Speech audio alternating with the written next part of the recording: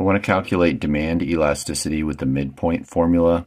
I'm going to go from A to C, and the setup for this is I want the change in quantity over the change in price as a percent. So the change in quantity is going to be from 1,000 to 3,000. So then I want the difference, so it'd be 3,000 minus 1,000 over the midpoint. And on this problem, it's kind of nice because I have a middle point right here. But if I didn't, I would just say to myself, what's the average of 3,000 and 2,000? Okay, that's the percent change in quantity. If you'd like to, you can multiply it by 100 to get a percent.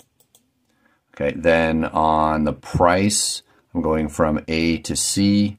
So I want to go 50 minus 70 over the midpoint, which is 60. Again, you can just average those, multiply by 100, and I get 100%